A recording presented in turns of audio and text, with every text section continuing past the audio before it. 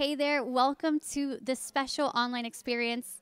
Whether you heard our Sunday message already or you're hearing it today for the first time, I know that it's going to bless your life. So go ahead and check this out. This is the last installment of this series that we have titled, What Time Is It? In week one, I told you that more than just being your pastor, a part of me feels like I'm a wedding planner and I'm getting the bride of Jesus ready for our wedding. So today I thought that I would come dressed like a wedding planner.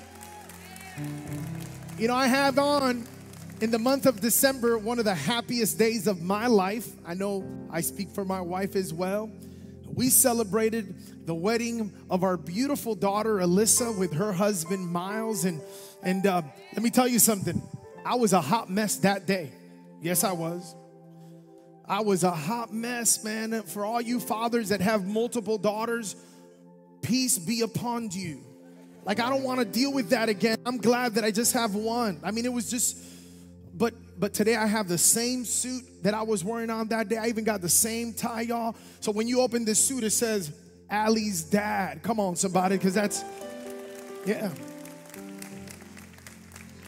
So I wanted to close out this teaching series speaking on the theme, preparing for the wedding.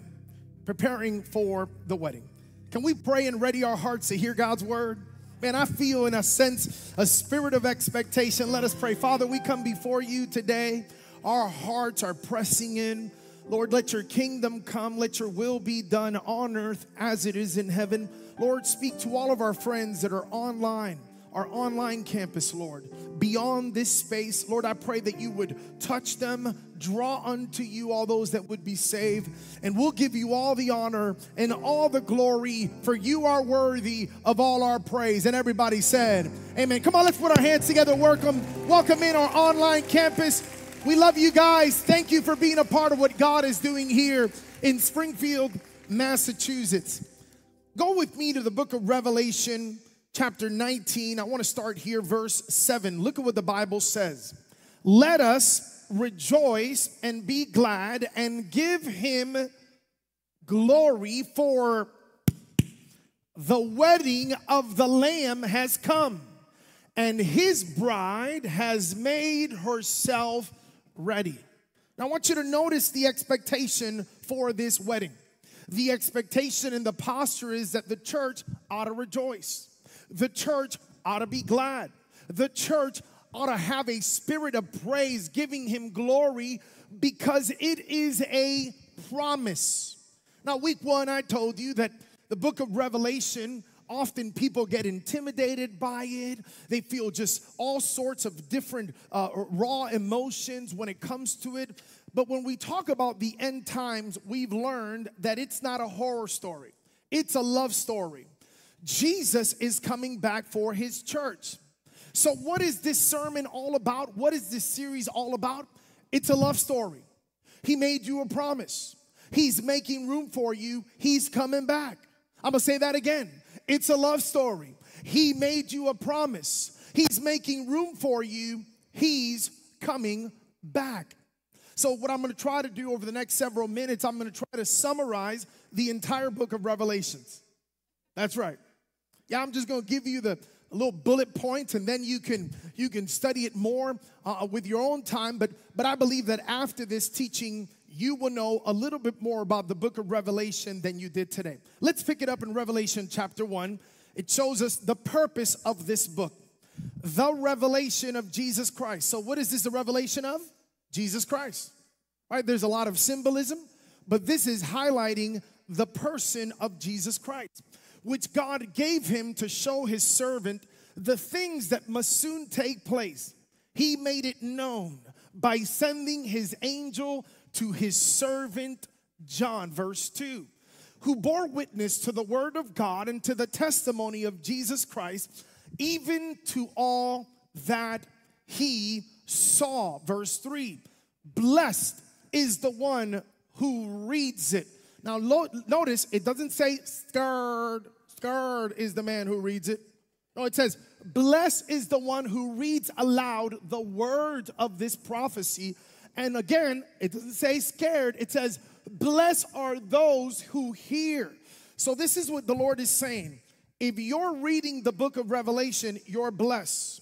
If you're hearing a sermon about the book of Revelation, you're blessed. So I want to welcome you today to the blessed atmosphere that is Restoration City, because that's what the Bible says. Blessed are those who hear it and who keep what is written in it, for the time is near. So we're not scared. We're not afraid. It's not a horror story. It's a love story. He made us a promise. He's coming back for his church. So, Pastor, where do we find that promise? Well, turn back to the Gospel of John. Look at what the Gospel of John tells us. Chapter 14, verse 1. Do not let your hearts be troubled. You believe in God, believe also in me. This is what Jesus is saying to his disciples. Hey, listen, I know you're hearing about the end times and how all sorts of things are going to happen, but don't get scared. Don't let your hearts be troubled. Believe in God, believe also in me. And then he tells them, my Father's house has many rooms. If that were not so, would I have told you that I'm going there to prepare a place for you? So good. And if I go and prepare a place for you, I will come back and take you to be with me, that you also may be where I am. Say it with me. It's not a horror story. It's a love story. He made us a promise. He's making room for us. He's coming back. Come on, let's now say like you had breakfast. It's not a horror story. It's a love story. He made us a promise. He's making room for us. He's coming back. Come on, church. Y'all sound great. Give him a hand. That's true. So let me give you a quick summary of the entire book of Revelation. You ready? Revelation chapter 2 and 3, we deal with the church age. And I'm going to end my teaching today spending a lot of time speaking about the church age. Then in Revelation chapter 4, you find the rapture of the church. Right, this is the rapture of the church. Jesus made us a promise. He's coming back for his church.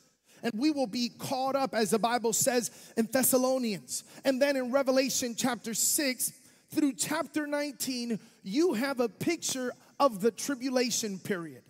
It'll be 3.5 years of peace and prosperity upon the earth and unity. And then the latter part of the great tribulation will be God's judgment and God's wrath upon earth. Now, y'all don't have to worry about it, because the church is not here, because it's not a horror story. It's a love story. He made us a promise. He's making room for us. He's coming back. So the church does not go through the tribulation period. We go in the first elevator. Come on, somebody. Like, I know some people have that theology, well, you know, if I don't go in the first elevator, then, you know, I'll have them, you know, chop off my head and I'll stay in the second. Boy, you cry through a paper cut talking about no chopping heads off and all that. Man, I'm not worried about that. I'm going in the first elevator. Come on, somebody. So Revelation chapter 6 through 19. Some people that have never heard that, oh my gosh, who's chopping my head off? This church is so weird. Revelation chapter 19 and 20, we're introduced to the second coming of Christ. He ascended from the Mount of Olives. The Bible teaches this in the book of Acts. But the Bible says in the book of Revelation that one day he is going to descend onto the Mount of Olives, and every eye on the entire world will see that the man that hung from a rugged cross is none other than the King of Kings and the Lord of Lords.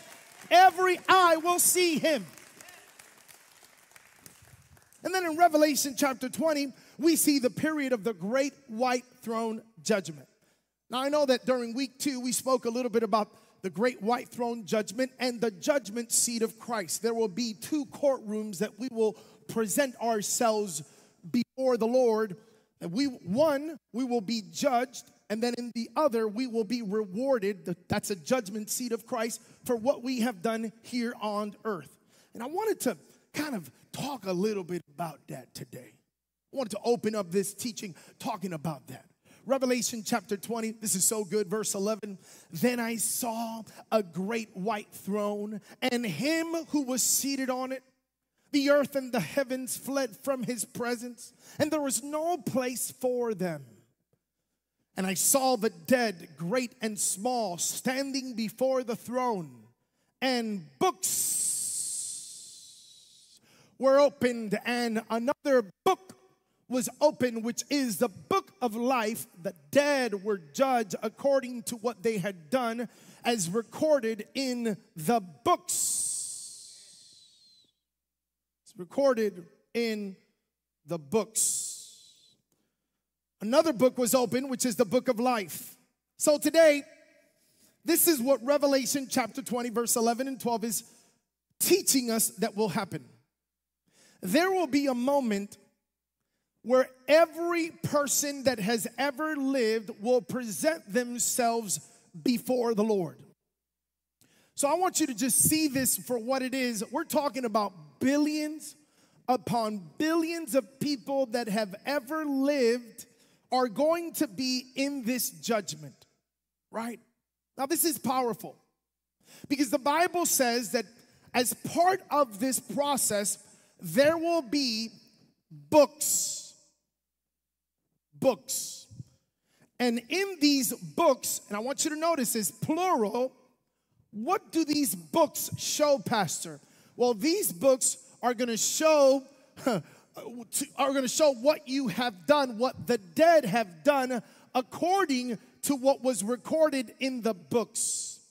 So in the books, plural, you're going to be able to, the Lord's going to look at it and he's going to say, yeah, I remember you.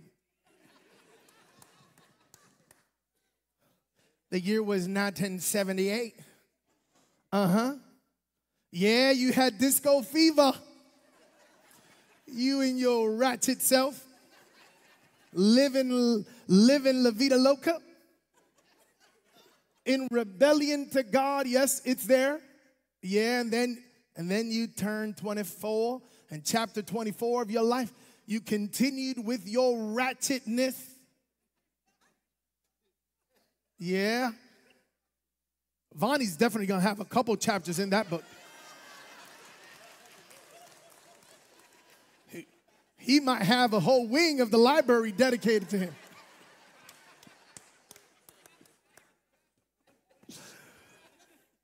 Right. Yeah, my life is in that book too. Every one of us are in that book. All my sins, all your shortcomings.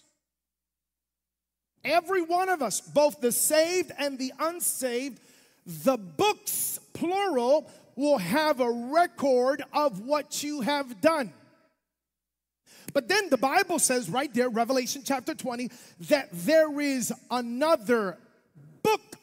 Notice that it's not plural, it's singular. And this book is the one that matters. It is the Lamb's book of life. This is the book that redeems all that you have done and has been recorded in the books. And in the book of life, all that is mentioned and all that the Father will look for is whether or not your name made it to the Lamb's book of life.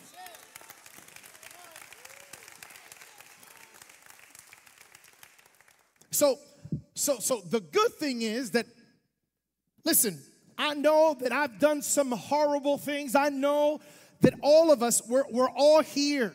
Come on, somebody. We all made it to this party. We've all had moments where we have been deceitful, that we have walked in our sinful nature, in rebellion to God, in rebellion to the ways of the Lord.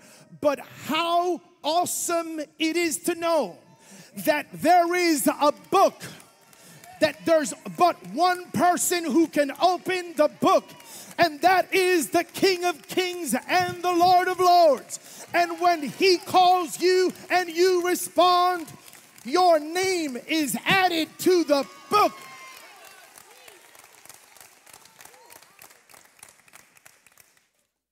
So in that book of Lamb's book of life, It'll say Eli Serrano, redeemed. Levon Claudio, redeemed. So today, I want you to know this. I know you've made it to this book. Books.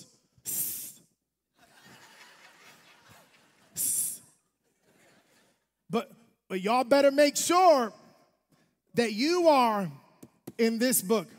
Can we just thank God for 30 seconds that God redeemed your story, that God turned it around, that he took your mourning and he changed it to dancing, that he took your mess and he put you on solid ground, that there's still power in the name of Jesus.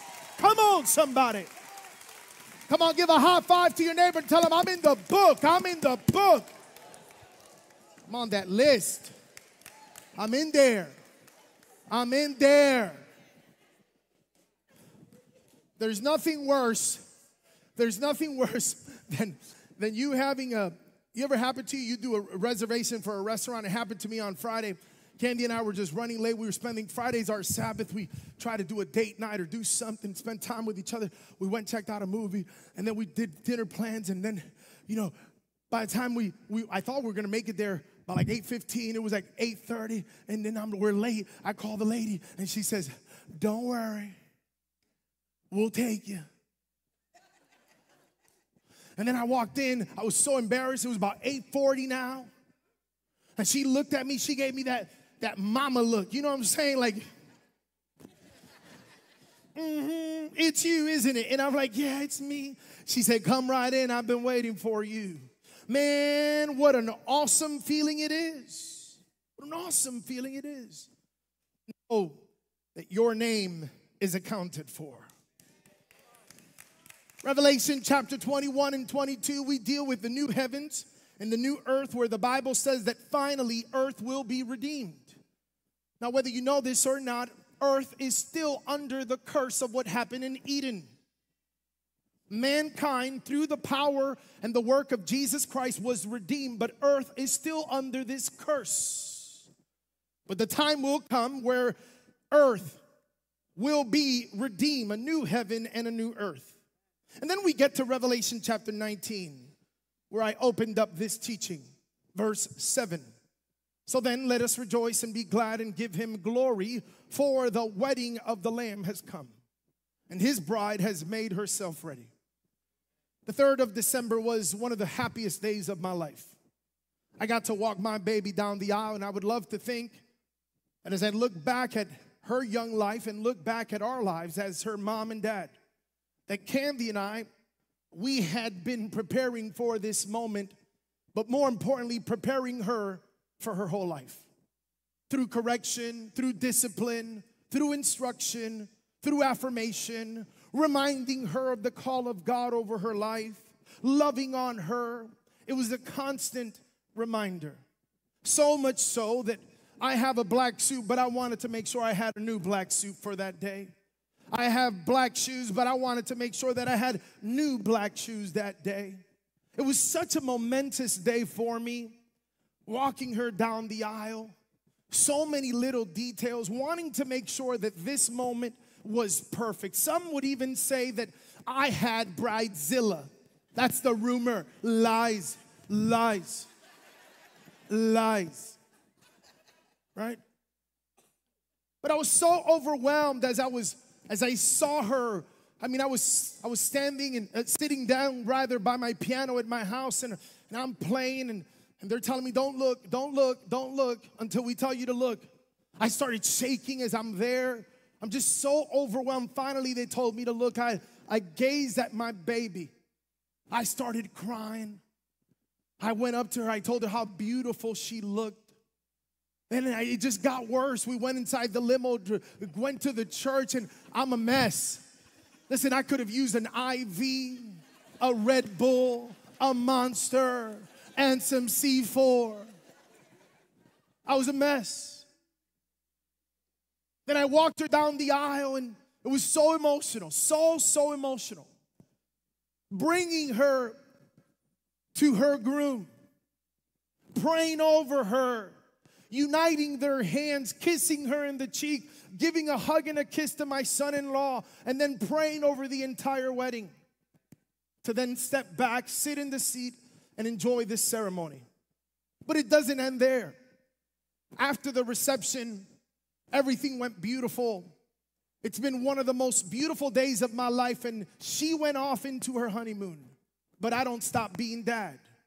I went back home, and I remember just laying back, getting to my house, taking off this same suit, putting it away, sitting in my bed, and it hit me. It hit me.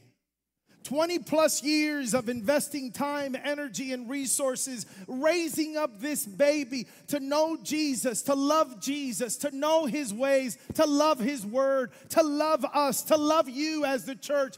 It was a ceremony. It was a full circle moment for her. It was a full circle moment for her. I found myself reliving the highlights and the lowlights, the good moments and the bad moments. I saw myself in bed and I started to weep. I started to weep. It was about 30 minutes. I'll be honest with you. 30 minutes of uncontrolled, just crying and crying. My wife looked at me. She said, "You better get it together. You got 3 services tomorrow." Just heartless. Heartless.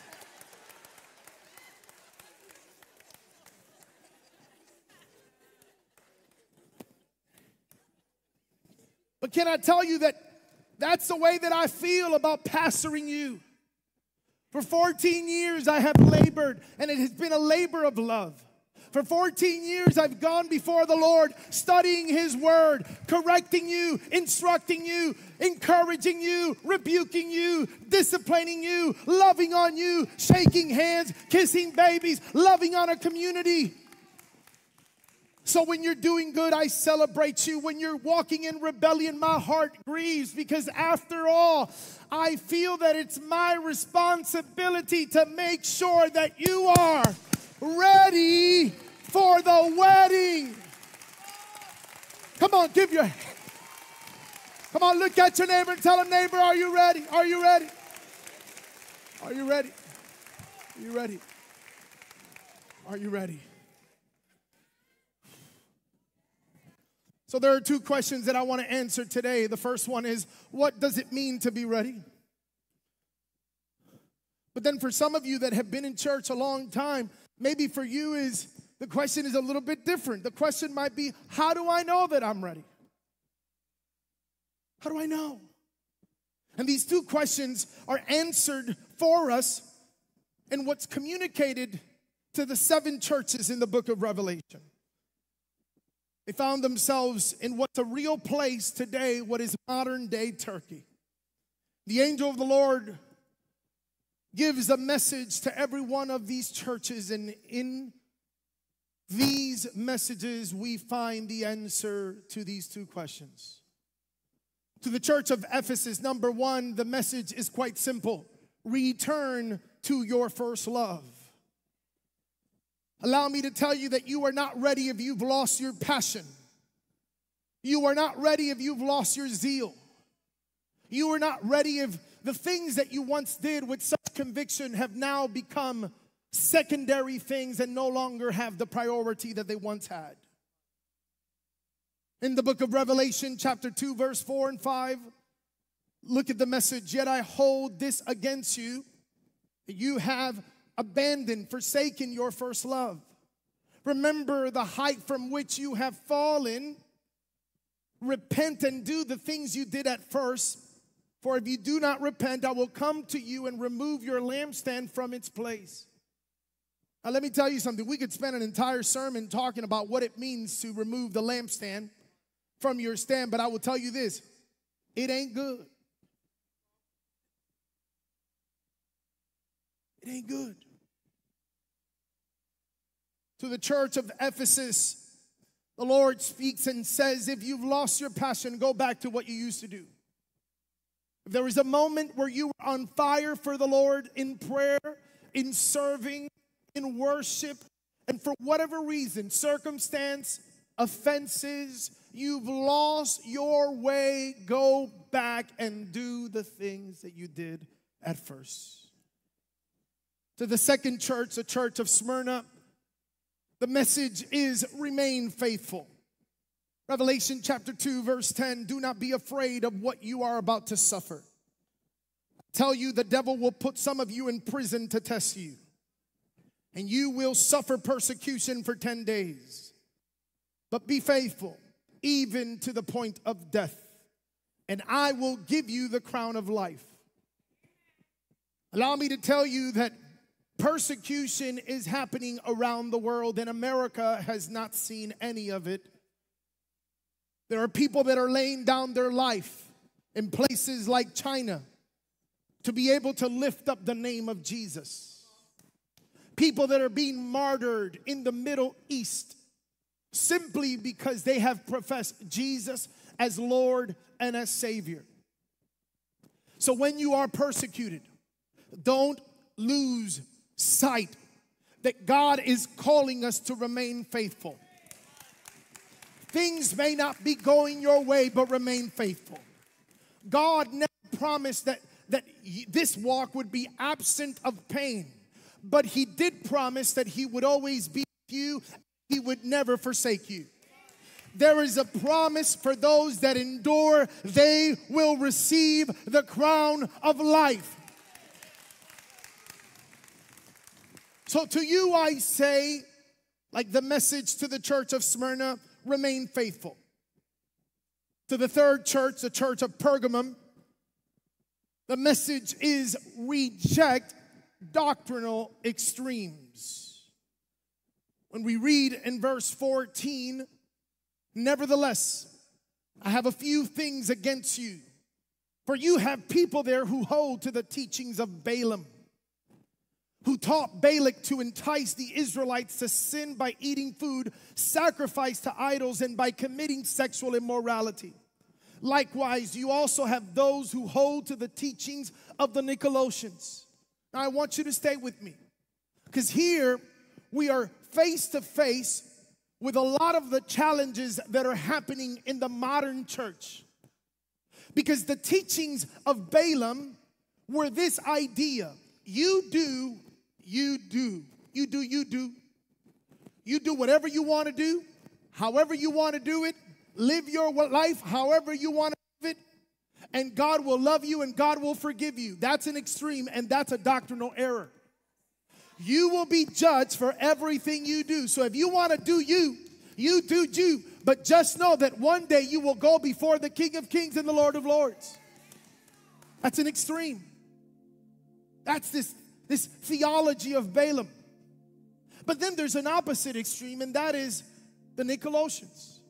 Because the Nicolaitans were people that were legalists. They were judgmental towards everybody. Yeah. They thought that they held exclusivity to salvation. So everybody was destined to doom. And unfortunately, we're seeing this extreme in many churches across America, where people can't sit across from each other and talk about the things that they have in common. Instead, you have people that look down at you. So you're a pastor, you serve God. Notice that the Bible teaches us to completely reject those two extremes. Over the last 5 years, I have seen how the political climate of our nation has interwoven itself within the fabric of the church, so much so that it's caused a lot of dissension, a lot of division within the body of Christ. And the Bible tells us to avoid those extremes. Jesus lays out the blueprint for the church. It's not the extreme of debauchery, do whatever you want. But it's also not the extreme of being judgmental and casting judgment on everybody. We see this reflected in the woman that was caught in the act of adultery. The Bible says that the law had destined her to die. She was an adulterer. And there they lay with their stones, ready to wail them towards this woman. And Jesus, so powerful, so gifted, so anointed, so full of authority, found himself at the front line of this trial. Before him, the people who were holier than thou. But also before him was this woman who was fragmented and caught up in sin. Jesus knelt down. He writes something on the ground. I don't know what he wrote. It's one of the questions I'm bringing to heaven. But maybe he was writing down all the men that had slid into this woman's DM. And all of a sudden, this woman does not hear, she doesn't hear the uproar of the crowd. What she hears is stones that are falling. One by one, stones falling. One by one, she's hearing footsteps. Her face covered with the dirt of the footsteps. Her body overcome with the emotion that she was just seconds away from death. Now she's just overcome with this emotion because she sees the sandals of a rabbi. And then a voice is heard. That voice, simple. The message, clear. Where are those who condemn you? Where are they? At that moment, the woman lifts up her eyes, overcome with the grief of her sin. She starts seeing that there is no one there, just stones, stones. And Jesus looks at her and tells her, neither do I condemn you. Go and sin no more. Jesus gives us the equation. The equation of the gospel is that it requires grace and truth. Pastor Eli, what do you mean? First, I want you to notice that grace always comes before truth. In my life of being in church, I've learned that truth without grace is mean. But I've also learned that grace without truth is meaningless. So as people that call themselves to be Christ-like, as men and women that communicate the gospel, make sure that we connect before we correct. Make sure that you build the bridge called grace before you invest time talking about truth. The angel of the Lord challenges the church of Pergamum to reject doctrinal extremes. And then we come across the church of Thyatira. The challenge is simple. Remove impurity. Right there, verse 20 in chapter 2 of Revelation. Nevertheless, I have this against you, that you tolerate that woman, Jezebel, who calls herself a prophetess. By her teaching, she misleads my servants into sexual immorality and the eating of food sacrificed to idols. Pastor Eli, what does this mean? These are people who have bought into compromise. Stay with me. People who have created God in their image and in their likeness. You have forgotten that you were created in His image and in His likeness, not the other way around. People that have compromised, that for them, it's about culture up instead of kingdom down. It's for people who make the gospel according to their convenience. And here we hear the stern warning of the Lord to remove all impurity. Can I just say something, church? Don't let your theology gravitate towards your behavior. Instead, let your behavior be transformed by the power of sound theology.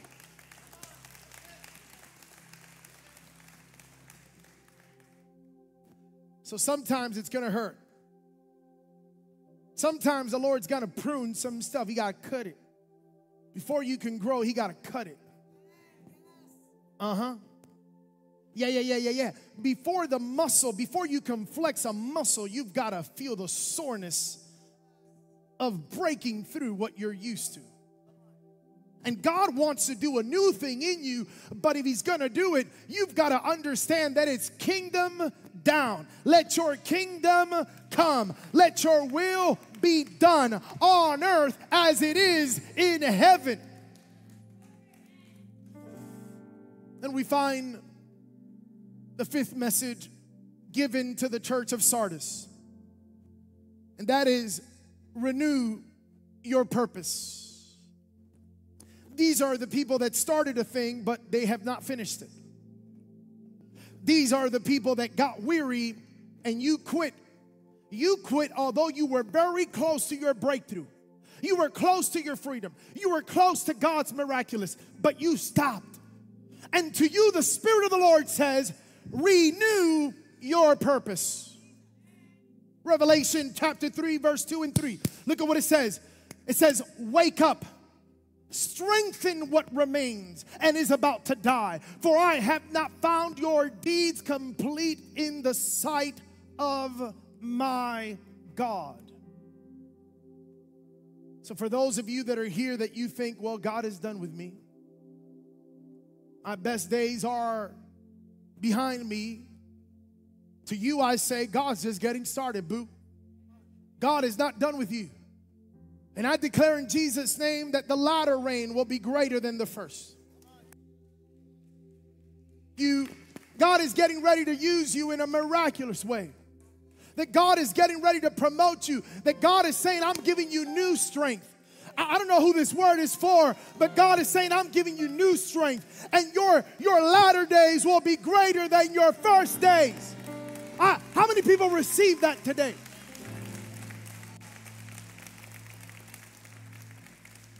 You're not done. Come on, look at your neighbor and tell him he's not done with you.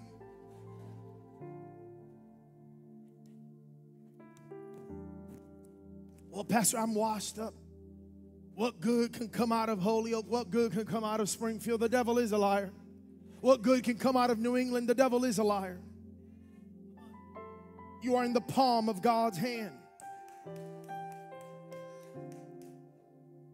And then to the church of Philadelphia, the only church of the 7 churches that doesn't get a stern rebuke. Instead, it is celebrated. It's celebrated because they revered the Word of God. They held the Word of God to the most optimal place. They revered, they were lovers of the Word of God. They desired the Word of God. To the church of Philadelphia, he encourages them. He tells them, I know that you have little strength, yet you have kept my word and have not denied my name. This message is for those that have gotten tired, but you have not given up. Yeah. You've gone through hell, but you've made it out alive and you have not given up. This is for people that have seen death face to face, but you're still standing. The devil hit you with his best shot, but you're still alive. Do I have anybody that can testify? Come on, church. Devil, you try to destroy me. You hit me with your best shot, but I did not stop giving praise to the King of Kings and the Lord of Lords. I may have some battle scars, but I'm still serving Jesus. I might have been delayed, but it's not denied. God has a place for me. I'm still believing God for salvation for my house, although my husband is more rebellious than he's ever been. But I'm continuing. I'm preaching to somebody today. I'm preaching to somebody today. Hallelujah.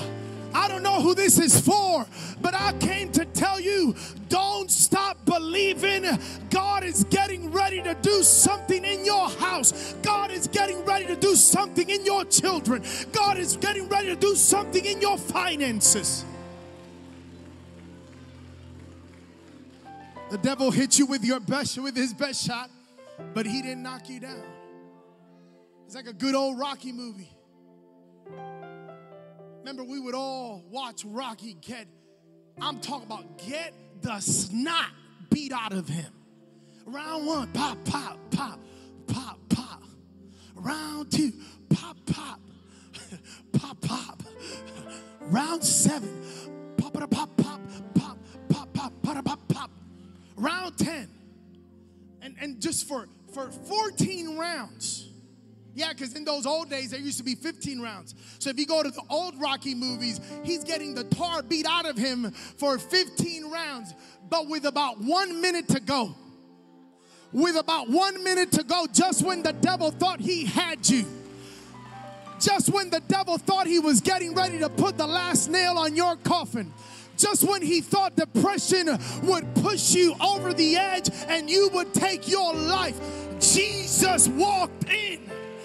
Jesus walked in. Jesus walked in.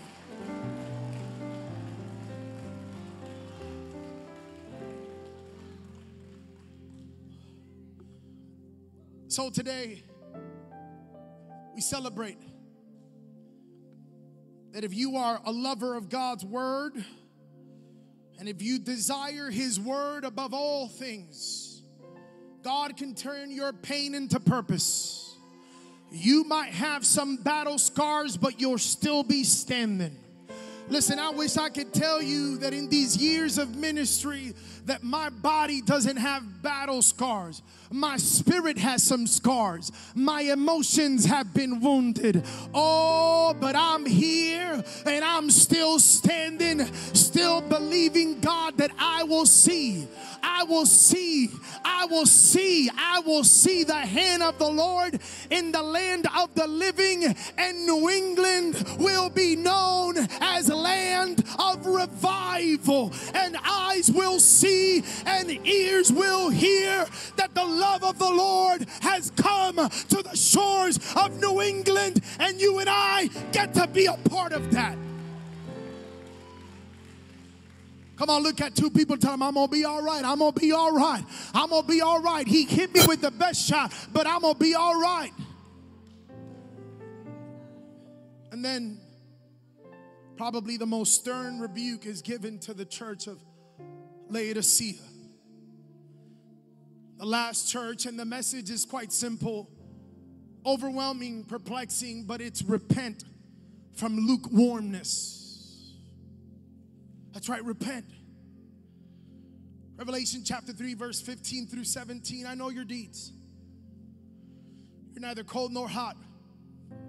But I wish you were either one or the other. So because you're lukewarm, neither hot nor cold, I'm about to spit you out of my mouth. I want you to notice the church of Laodicea. Because the posture of this church was, well, I'm rich. I've acquired wealth and do not need a thing.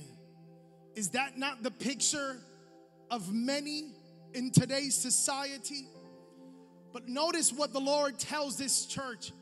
But you do not realize that you are wretched and ratchet. That was my version, the Eli Salholio version. Notice what the Lord says. You're wretched. You're not rich. You're wretched. You haven't acquired the right of wealth. You're pitiful. You're not walking in abundance. You're walking in poverty because you're poor, because your heart is broken, because your soul is fragmented. You're blind and you're naked. You're exposed. That's the message. That's the message to the church of Laodicea. Pastor, what does that have to do with me? Well, listen. If you've ever come to church and you've walked through those doors and you've sat down and you've purposed in your heart, I ain't gonna cry. Not today. Not today. And then all of a sudden, you start feeling a little tear welled up in your left eye. And you're trying with all of your attention to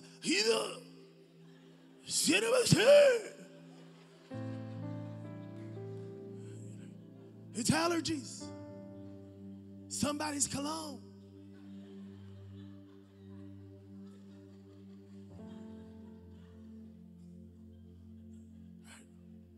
And then all of a sudden, as the message is going, you feel that God is reading your mail. Like it is God who is revealing himself to you. If you've ever lived a day in your life where you've got money in the bank, you drive the car you want, live in the house you never thought you would live in. You're married, but you wake up and you feel empty.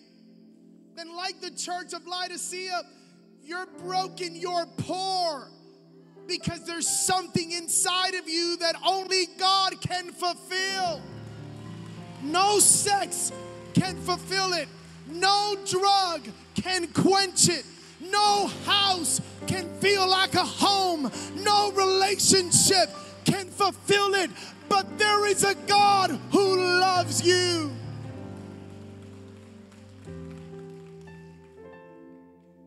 So what is the call to action to the churches of Revelation chapter 2 and Revelation chapter 3?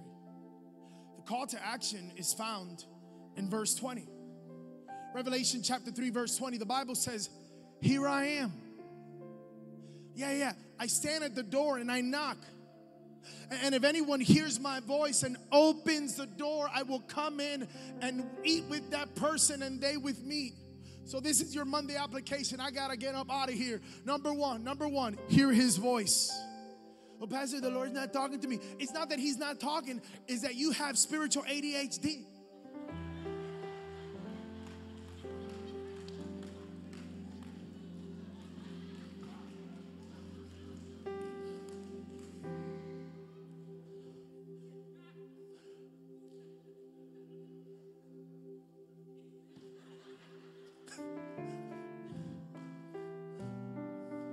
Well, how is he talking?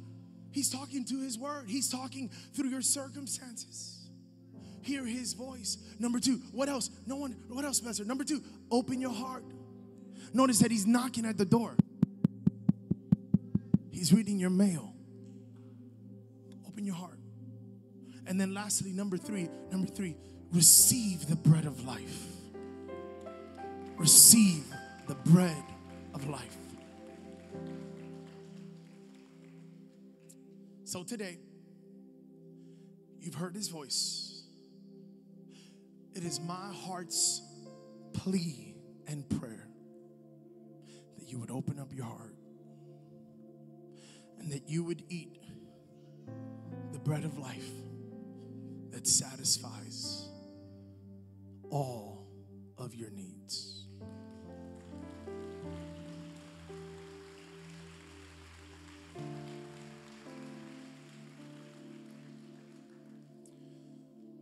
If you learned something today, would you stand up to your feet? I want you to give me your undivided attention right where you are.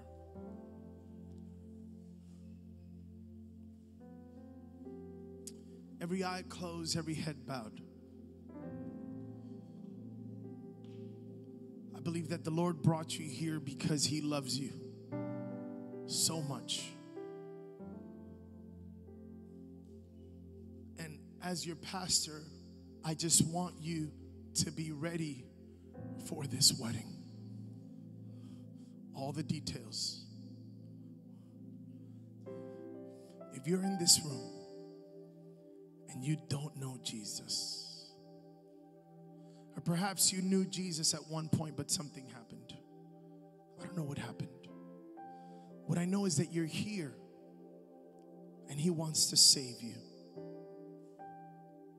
If you're in this room, today is your day to open up your heart. If that is you, at the count of 3, I want you to lift up your right hand, if that's you. Today you're before an audience of one. It's just you and God. Come on, if that's you. 1, 2, 3. Is there somebody that says, I need Jesus? God bless you. God bless you. God bless you. God bless you. God bless you. God bless you. God bless you. God bless you. God bless you. God bless you. God bless you. God bless you.